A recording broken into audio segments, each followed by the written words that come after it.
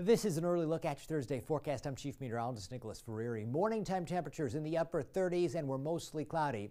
We'll stay mostly cloudy during the entire day, but we do have the opportunity for some breaks in the clouds during the afternoon to allow for at least a little sunshine.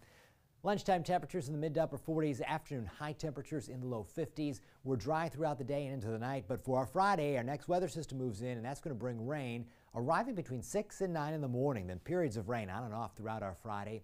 We pick up between 1/4 of an inch to a 1/2 inch of rainfall by the time Friday is done. High temperatures Friday in the mid to upper 50s. We add a little bit more rain on Saturday. Things turn windy and colder air rushes in. So our high temperature of 48 happens earlier in the day than is typical, and we get colder from there. On Sunday, 41, sunshiny, but that chill in the air all day long. However, a quick warm-up follows, so Monday we're in the low 50s, Tuesday low 60s, Wednesday 64, Thursday 63, Friday some rain 57, a week from Saturday 54. That's your latest forecast.